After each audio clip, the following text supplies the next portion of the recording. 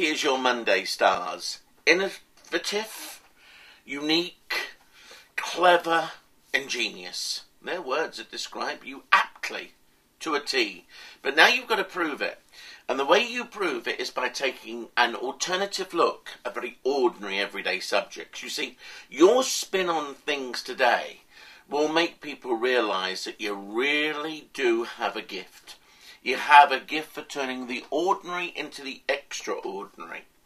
This is particularly good with all forms of communication.